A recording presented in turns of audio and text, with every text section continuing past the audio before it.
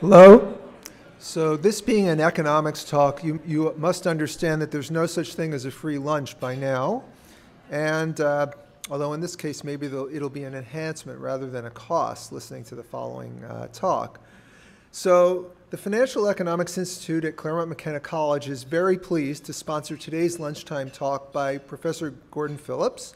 And before I go on, I'm supposed to thank Professor Joshua Rosette, who decided not to be here, but instead spent time in Portland, where it is raining and it is not 100 degrees. But they're back to what I was talking about, Gordon Phillips from the University of Southern California, titled The Need for Industrial Organizational Foundations in Corporate Finance and Asset Pricing. Professor Phillips is the Charles E. Cook Community Bank Chair and Professor of Finance at the Marshall School of Business at USC. And he was previously on the faculty at the University of Maryland, received his PhD from Harvard University back during the Pleistocene.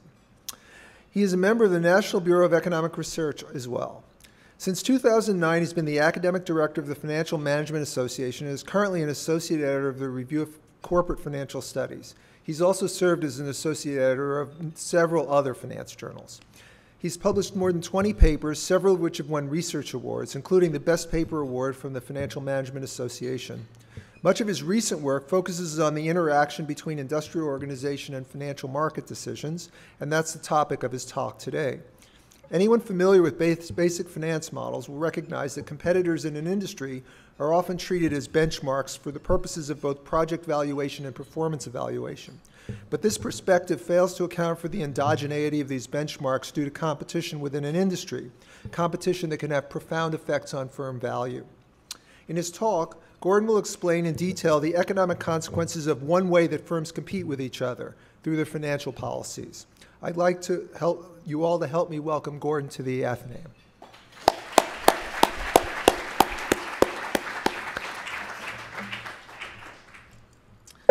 Well, thank you very much, Eric, and it's a pleasure to be here. And I would say in sunny California, but I'm coming from sunny California, but it's still a pleasure to be in sunny California. You know, when I was thinking about this talk, it's a little unusual, and since we have a large blend of people here, including we've got quite a few undergraduates, we've got some master's students in economics and finance, and we've got also this academic finance conference which is running. So I was trying to think, you know, this is hard to please all these audiences. And then I also thought, well, you know, it's interesting here. What's distinctive about Claremont McKenna and the Robert Day School is its focus on economics and finance. Whereas a lot of places, these are really kind of separated. In fact, you have the Department of Economics, which can be in a wholly separate building from the finance department over in a business school. And so this is very unique. And so I got my undergraduate and my PhD are both in economics. And then the question becomes, well, why did I go work in a business school? Then is one question you might answer. And then by the end of my talk, maybe you can come up with a reason for that. I want to talk about something which is, if you do finance research and you look at people in finance, a lot of times they do ignore the industrial organization, which is a topic which hopefully a lot of you have been exposed to already in your coursework at Claremont McKenna and the Robert Day School. So the focus, if you take some of your finance courses, and a lot of the focus in finance is on, you know, we talk about different problems, and then we see how finance interacts with those problems. And these can be you know, agency problems in finance. Well, let's see, there we go. Pricing of risk, asymmetric information, and not market coordination problems. So in economics departments, of course, they worry about market coordination as one of the big issues and markets there. But when we go over to the finance department, a lot of times they say, well, we worry about the problems between, you know, how do we price securities? What is the pricing of risk? What are agency problems, you know, between managers and shareholders when you have to hire a separate agent? And then there's also a problem of asymmetric information where, you know, basically investors have to extract, you know, fundamental information from firms and they're not sure what the implications of that asymmetric information are. And they kind of, in most cases, ignore market coordination problems or industrial organization. The central point I'll be making is that cash flows, which are the focus of the above central problems, because we still run discounted cash flow models, are fundamentally affected by product market competition in industrial organizations. So in many cases, we cannot ignore the market structure of an industry. Traditional finance, for example, let me go a little bit more, in asset pricing, prices are determined by firms' risk relative to aggregate benchmarks. Firms' risk characteristics are typically viewed as independent of the action of competitors. In corporate finance, we investigate the failure of the Modigliani-Miller proposition. So if you haven't yet had your finance course on Modigliani-Miller, I know we do have some freshmen here, that is a very famous Modigliani-Miller proposition, and that real and financial decisions are independent, but it's set up as a way to say, well, they're only independent under certain conditions. And they give you a set of conditions which we don't believe hold in the real world, so then people investigate, of course, the impact of the failure of these conditions. And that's what a lot of people in finance worry about. Corporate governance, which deals with CEOs and the corporate boards, is a big topic also in finance, and you'll see a lot of studies on corporate governance. You know, why do powerful CEOs and poor boards survive if they destroy value? It's kind of an interesting question, because we can think of, in the press, you see all this articles about how CEOs might be overcompensated and so forth. And so this is the idea of corporate governance. We're looking at why the market mechanism may break down, or at least break down for a short period of time. Now, the real question is, well, most of these topics ignore the industrial organization of markets.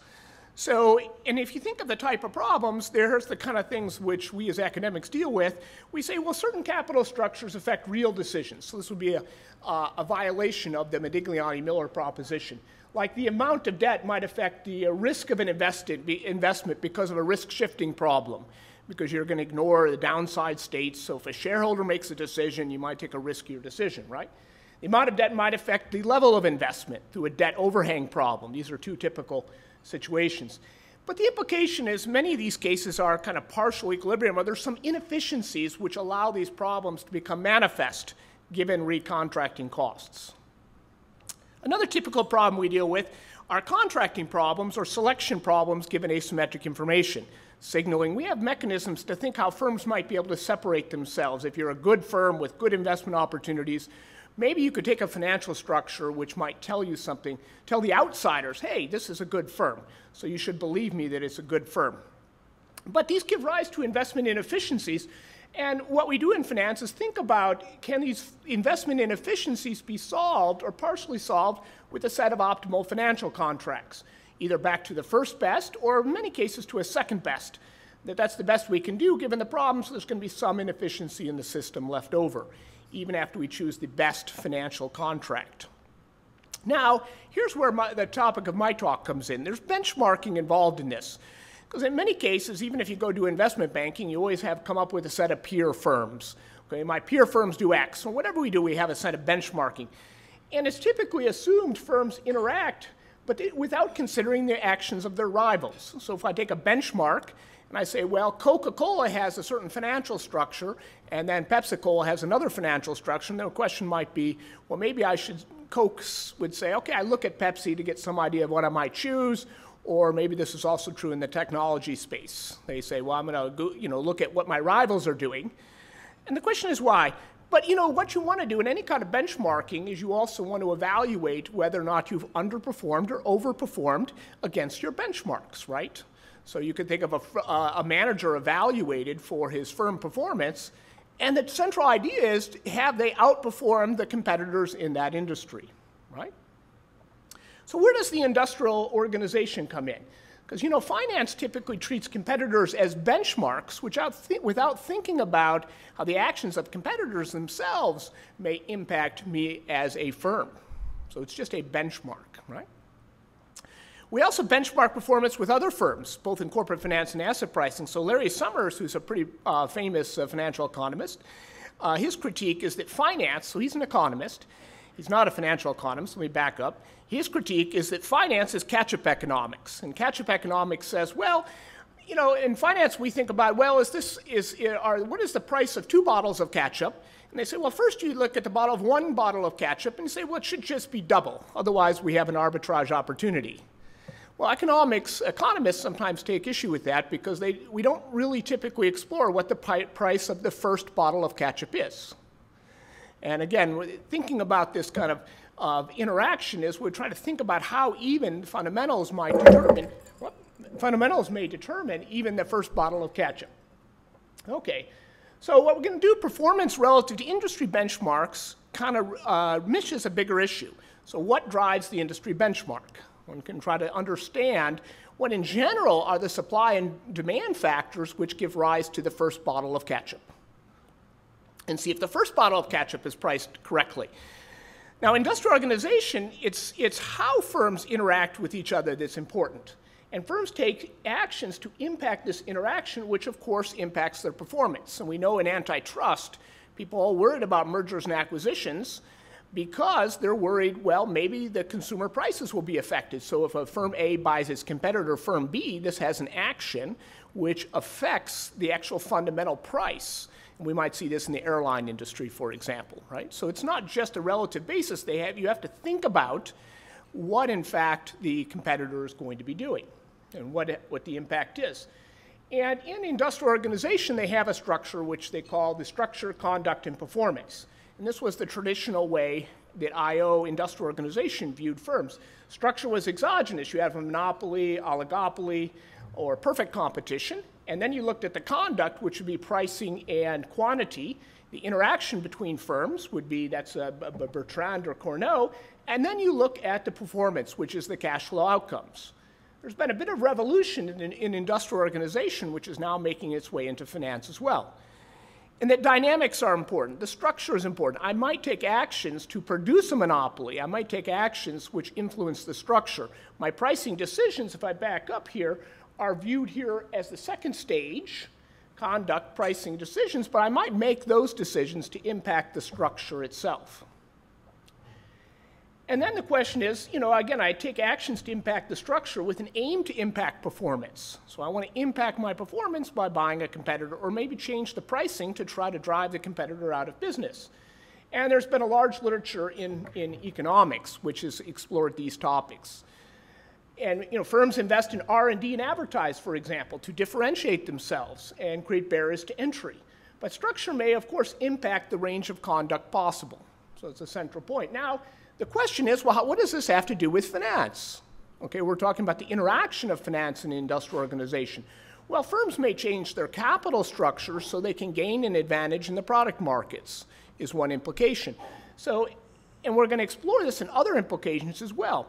And what I have come up with, as I said myself, well, we've traditionally viewed the industrial organization economics being somewhat separate from finance. So what I've done is come up with a set of 5 conditions. In the spirit of Modigliani-Miller, I call it the Modigliani-Miller for competition in finance. So I'll give you 5 conditions under which we don't have to worry about industrial organization, right? Where we say, okay, industrial organization is something finance people don't have to worry about, and they can be viewed as separate from the economics. Now, we'll see that these conditions are probably violated in real life. So the implication is going to be that we do need to worry about the industrial organization when we look at financial decisions. So I think we need the equivalent of Modigliani-Miller for competition in financial decisions. And then I could say competition doesn't affect the interaction of finance and real-side decisions under the following conditions. So condition number 1, I'm going to have 5 conditions. Condition number 1 is that financial structure of firms can be costlessly adjusted. Because if it can be costlessly adjusted, then we cannot be used as a commitment device differentially in competitive and concentrated industries. A commitment device is something where I say, well, I'm going to take I'm going to have a lot of extra cash and very little debt because then I'm going to be able to lower my prices to drive you out of business, right? That would be an implication. Now the question is, when might that not hold? Well, only if it's credible that somebody else won't step in and provide money to you. And secondly, if it's credible that I will actually take this action and that you won't be able to get alternative, again, sources of finance. Well, if it turns out, if I look at this, research has shown that financial structure can be used as a commitment device to increase price and decrease output. So this is one thing is used a lot of times in leveraged buyouts, which are very popular. is that the company taking over the private public company will in fact raise price substantially. So the question is, why were they able to do that? Well, they're able to do that because, again, and the competitor believes they were, because if they take on a lot of debt, they have to increase their cash flow payments in order to cover that debt. And as long as I can't recontract and adjust the capital structure, then my rival says, well, I know, for example, if I was that company, I know that that company is not going to cut prices. You know, they're going to need these cash flows. They're not going to cut prices. So I know that the other firm is going to say, well, they're going to behave less aggressively, so in my equilibrium, I'm going to behave less aggressively too, so prices might increase. Now, in fact, you could do the opposite situation where you say, well, this firm with lots of debt needs to price aggressively. And they want to try to drive, you know, because the stockholders are going to try to take advantage of the bondholders. Turns out that's an empirical question, which I think we've settled, where indeed the highly leveraged firms price less aggressively in the product market in these kind of concentrated industries. But notice I said in the concentrated industries, because it's in those industries in which there is a commitment device and a signaling mechanism to the competitor of what you're going to do. And it has to be a credible signal, because again, otherwise they're not going to believe that you're going to take this action, which might not normally be in your best interest. Then the second condition is that firms can adjust their physical capital stock similarly in all industries. This would be adjustment in, you know, I can move up and down my physical capital stock when in response to a negative demand shock. So if there's a recession that occurs, will I be able to change my physical capital stock, or if I get in desperate, can I sell my physical capital stock to someone else? And there's an older paper here by Schleifer and Vishny that's very prominent, which explores the conditions on where that's not true. Because again, if your competitors are also in financial distress, they're not going to have the money to buy your physical capacity. So it might be sold outside of the industry. So this is the idea of asset liquidity being quite important. But if you notice, asset liquidity is going to be dependent upon how many other firms are in the industry. So differences in adjustment costs can cause risk factors to be different in competitive and concentrated industries.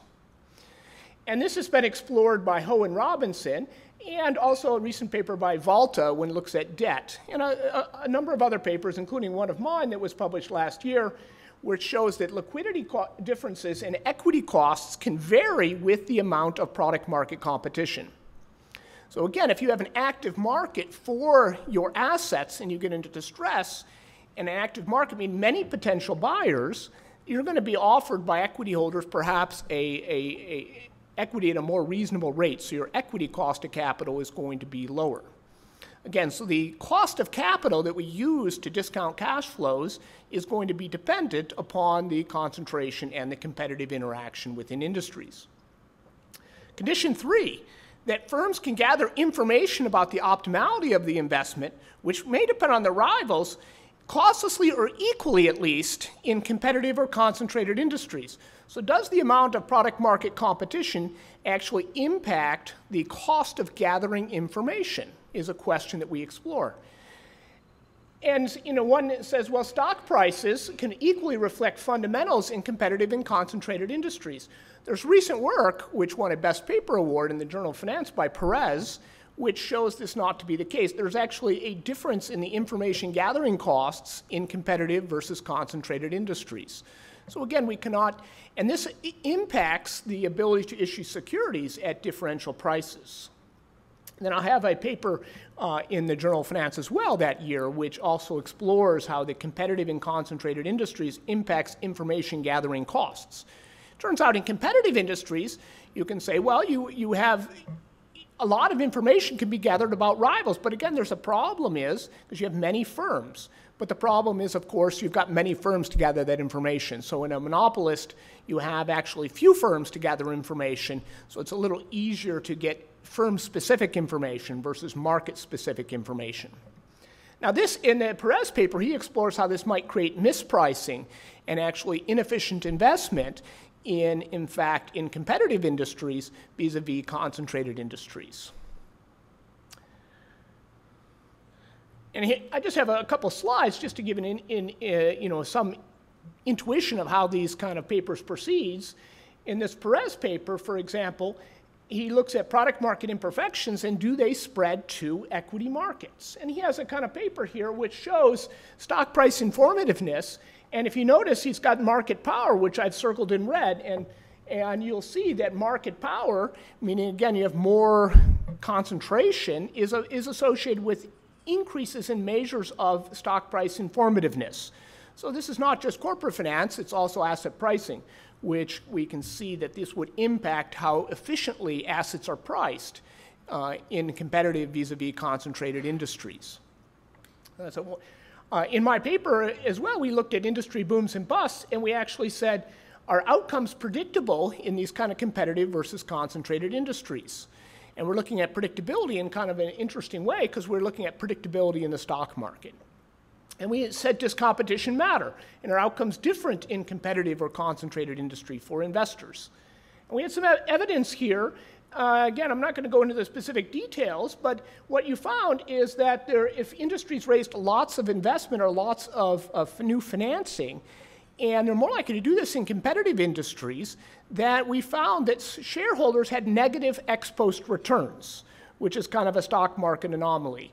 Again, this is one of the things we do in asset pricing is to see if, in fact, returns are predictable, and then secondly, can you get this kind of excess return or an excess alpha? Now, of course, the big issue here is maybe there's some omitted risk factor, and so we explore that in the paper and don't come up with any natural candidates for omitted risk factor to explain these excess alphas. Condition 4 is firms take their actions of their rivals as given. I think in many cases that's not going to be the case but that's what we assume in many cases when you write down a net present value, and that the risk of the investment doesn't depend on the rivals, and that I just do a net present value, and I do it pretty much similarly. I calculate the betas and so forth, come up with a discount rate, but we don't really take into account the actions of the rivals directly. And then this actually has an implication. There's no races to invest, no strategic investment where I invest more to preempt my competitor from investing. And there's many models in economics which talk about these kind of races to invest. Or again, investing more partially just to make sure that you invest less as a competitor. So this should be built into a net present value model. There's a large literature on real options which shows competition matters in calculating what the value of real options are and the value of what investment decision is. So this is pretty well explored. Mergers and product market synergies are also something which you say, well, they should depend on, in fact, product market competition. But in many cases, when we read the corporate finance literature, a lot of cases they do not actually take into account the actual competitiveness of the industry. Now, this is assumed perhaps that some industry fixed effect or some industry general thing can sweep this out. But it does not necessarily sweep this out because, again, if you think about it, the actions themselves, which can influence the viability of a merger, can actually depend upon whether it's a competitive industry or a concentrated industry. And industrial organization, we've got large antitrust divisions in the EU and the Department of Justice, which basically evaluate mergers and their effect on consumers. But in most cases in the finance literature, we ignore the product market competition aspect to a large extent. And I have a paper here which shows that, in fact, these product market synergies, or some of the gains in product markets, do vary with industry competition. So here the question is, how do you measure synergies? They're difficult. How do you measure competition? It's difficult to measure, and these are kind of operational questions. And competition itself can affect how the gains are shared between parties in the merger. One could think of, again, a target industry. If there's a target firm here that has lots of potential buyers, then the target is going to get a larger fraction of the gains because acquirers are going to bid to actually buy that asset. A recent example would be Google buying the traffic software if you drive around LA called Waze. It's very useful software because it can get you around from point A to point B. Now, the question is, well, Google paid $1.3 billion for a company which had virtually no profits. Why is Google paying $1.3 billion for this company? Well, there's two things. One, is they get some spillover benefits in advertising, right, on their platform. By now you're using this other software on your iPhone or your Android phone. The second big benefit that they did is, and why they paid so much, is because they had a bit of a bidding war with some other potential buyers. And so they bought it, I think, also to keep it out of their competitors' hands, because Yahoo wanted to buy it, Apple wanted to buy it, and a few other companies. So of course, if you're the owners of this software, which is almost just a patent almost and a little bit of software, you're going to shop it around to get the best price. And you're going to, the more potential buyers there are for that product which you've developed, the better price you're going to get. And that's kind of the implication. That depends directly on the product market competition that's involved in these industries. And this would it impacts, of course, if you're starting up a new entrepreneurial company, you might want to think about who you might be able to sell it to as well, and how many potential buyers there are for that product, even before you start investing all of your time. Because in many cases, you may end up selling to a large firm instead of actually developing the software and going public yourself. So this is a topic we explored, and we identified competition. I'm not going to go into the details of this, but we did it with some text-based analysis where we could identify competitors and potential buyers. And here's an example of some mergers we identified in this paper. Well, General Dynamics was a large military company. Well, they bought a company called Antheon, and Antheon was a company which developed missile guidance software. But according to traditional industry definitions, well, these are separate industries, but they're not, right? Because it's missile guidance software, which is used by General Dynamics. So they sold for a nice price. Those two in the green were the firms which merged, or basically General Dynamics bought Antheon. So mergers can create these. Now, why did General Dynamics buy? Because there's some relationship there that can create synergies, but they also perhaps bought it to keep it out of Lockheed Martin's hands. And Lockheed Martin also has missiles, and they have guided software and so forth. And this is a way to keep the software proprietary for General Dynamics. Something close at home in the movie industry. I thought you'd get an example of one that would work really well. Disney bought Pixar. So Disney we all know. Pixar we also should all know as well, because that's the one that Steve Jobs was also involved in previous to going back to Apple. And the implication there was, well, why did Disney buy Pixar? Well, other companies could have bought Pixar too. So there's some competitive angles there. But they also allowed them to go into digital making of new products. So it's the product market side. Now, we had some ideas. We looked at merger announcement returns and some real-term outcomes. In general, the point of these tables was saying is that, and there were synergies, it did depend upon the competition. So we had some measures of competition. So the merger outcomes depended upon the measures of competition. And we found, again, those companies which had a reduction in competition, or actually when they bought things were more similar to themselves, experienced better merger outcomes. And again, the conclusion of the merger paper was that synergies and competition matter. And merger pair similarity, while high, is quite heterogeneous. The best mergers, and I've done a lot of work on mergers, should be ones with higher ex-post cash flows and new product introductions. Well, how do you identify those? They're similar acquirer and target, and also targets that are farther away from the acquirer's nearest rivals, so you could differentiate yourself from the existing competition. That have unique, hard-to-replicate assets that make potential new products possible. Because there's lots of mergers which don't succeed. So one of the goals we do in academia is to try to understand, okay, what makes for a successful merger? What makes some mergers more successful than others? And so we're identifying, competition is one of those factors. The last condition is that agency problems are not affected by competition. Now remember, what agency problems are is when you have a separation of the shareholders and the CEO or the management, or you might have a separation of equity and debt. And in this case, we think these are affected by competition. In fact, people have shown compensation is affected by competition. So a recent paper by Giraud and Mueller shows that corporate governance is affected by competition. In that paper, we'll see that I have a few slides on it, I think I'm going to skip in the interest of time. But what happened is in a competitive industry, well, that helps discipline the managers. They can't make as many decisions that are not in the best interest of shareholders or best interest of the firm, because this could impact firm survival. But in a very concentrated industry, there are more rents. So in this case, the managers could extract a higher portion of the rents for themselves, the implication they dealt with was, what about the market for corporate control? Couldn't the mergers discipline the managers? So if a merger comes along, and wouldn't that be more likely that this would be a mechanism where the manager knows I'm going to lose my job if someone buys me, if I misbehave, or if I extract too many rents? Well, they used a change in the business combination law to show that when merger likelihood went down, managers extracted more rents out of the firm. So this was a direct implication, is there's no longer this external mechanism, so managers were able to extract more rents, but only in the concentrated industries. So again, the industry concentration impacted the effectiveness of corporate governance and the ability for managers to extract rents.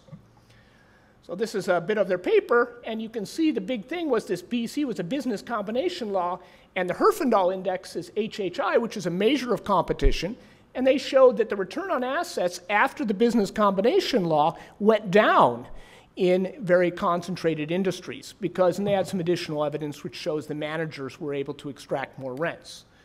So we have a new paper, and this will be the last thing I'll show you, about when are powerful CEOs beneficial. You know, literature today, powerful CEOs are costly. Empirical evidence suggests negative consequences, a negative performance sensitivity of CEOs' compensation to turnovers, which means that CEOs are just paid irrespective of their performance.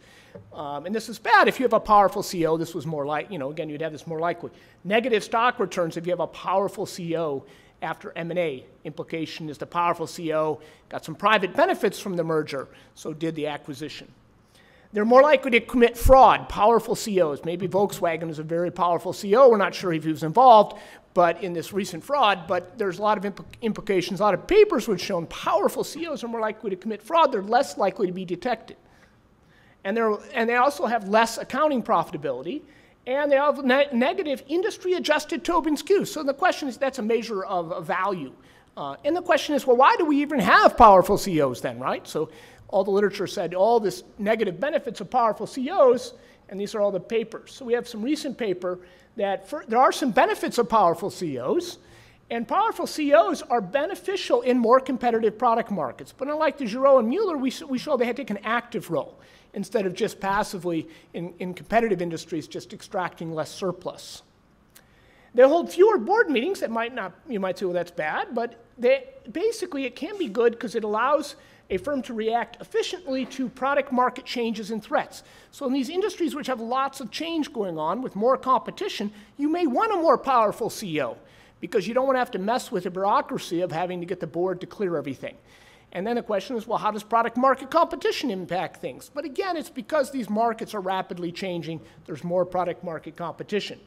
So in rapidly changing competitive product markets, CEO power has a positive impact on the value of the firm. So we can say, well, we don't want to have a powerful CEO in a kind of a stable monopoly or stable in product market where there are lots of rents because he may be able to extract more rents. But in these rapidly changing product markets, it may be beneficial to have a powerful CEO. And so here's an example, now I'm almost to the end, of a very powerful CEO, and I like to give this example where he was kicked out of Apple originally, fired, and they brought in a different CEO, and the board kicked him out. So the board had more power, and in this case, he was only willing to come back and rejoin Apple and create the iPhone and other things that he did before he passed away if he actually, in the contract, was granted more power. Someone could say, well, it's part of its ability, but he was the same ability in both cases. But in the first case, he was kicked out by the board, so the board wasn't stupid. They said, well, to get him back, and he wouldn't go back without more power, and it was a great decision for Apple to hire Steve Jobs back. And they gave him a lot of power to do whatever the heck he wanted because it's a rapidly changing competitive market. They didn't have to worry as much about extraction of private benefits. There are some research possibilities. How do you get, or possibilities as you're thinking about your career? How do you give advice to managers? You can say, well, if you're in a very competitive or a concentrated industry, you might come up with, well, you should understand which financial securities should you use to finance your investment. It's not innocuous what you choose based on the competitive environment. So in the end, here I'll summarize. My talk is to say is that competitors are not just benchmarks. And that's a lot of times what people do. They do benchmark analysis. Firms choose financial policies. They should, and they do, choose financial policies to to influence interaction with each other. So my point is industry competition is not just a control variable on an alternative disciplining device. Competition is a fundamental state variable which impacts the viable governance structures, viable compensation systems, and viable financial structure, and the risk and survival of firms. So if we're interested in these questions as finance or economics researchers or practitioners, we need to take into account, again, the fundamental industry competition. So that's the end of my talk. Thank you very much.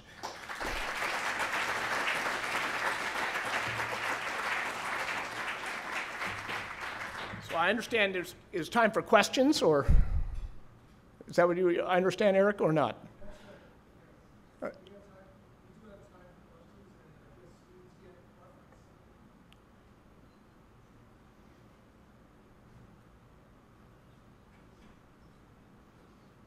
Yes. I was curious about how when you were setting out, I was interested in the latter half of your talk, the executive leadership aspect.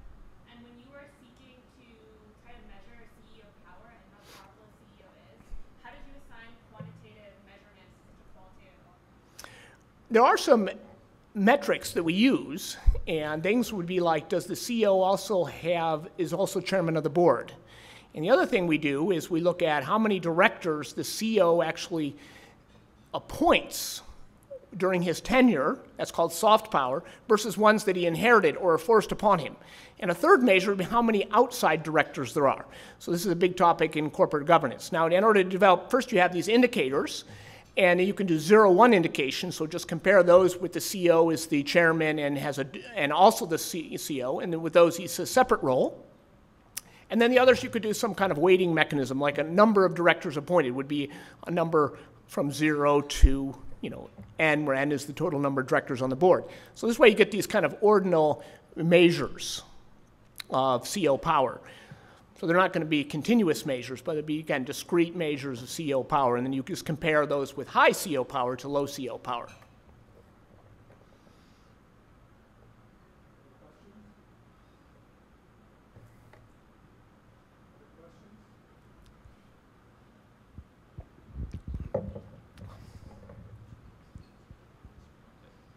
So I'm just curious, Gordon, so when you're saying that right now there's this separation between maybe finance and competition, so in the legal, kind of in the regulation sphere, so with the DOJ, do you anticipate that these lawyers there should now start caring about antitrust stuff? Well, they actually have started, and I was, one of the things we do as academics is we sometimes act as expert witnesses, but I was called in by the DOJ, and they were basically deciding whether or not, in the case of a spin-off by a company, should this competitor be allowed to buy it?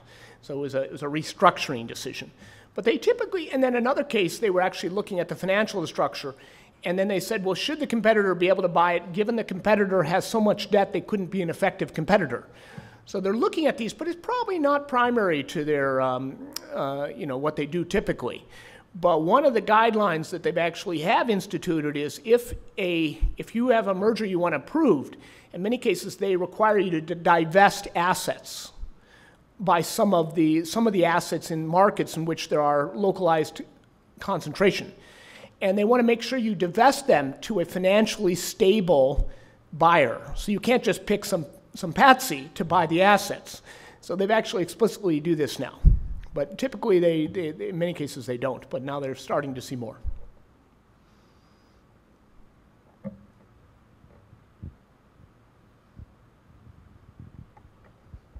So you started off with 5 conditions under which finance doesn't have to worry about IO and economics. And I think you argued pretty well for each of those 5 conditions. Is there an industry or an area where you think that all 5 conditions apply so that finance can work in and of itself? I tend to think that in basically most industries, you have to consider the fundamental economics. And the real question is, do you just do you treat it as a competitive industry? But many asset pricing models now actually have fundamentally, this is a perfectly competitive industry. And you look right there, it's written. And then we develop all the implications for asset pricing. And so right there, I would take exception. Now, there are some competitive industries. So if you're going to write a model down for competitive industries, then you have to give us at least some indication of how many industries you think it might apply for. So there probably are some industries that are very competitive where you can lose aggregate information. You don't need to know necessarily what all the rivals are doing. And, again, this varies by industry. So one could think of some industries, where you've got tons of firms out there, and you can probably separate those. Maybe the retail industry, you've got tons of firms, potential rivals. So you don't have to worry about managers taking too much money out of the firm. You don't have to worry about many of these other conditions. But it's still going to be relatively few industries, although there may be many firms in retail.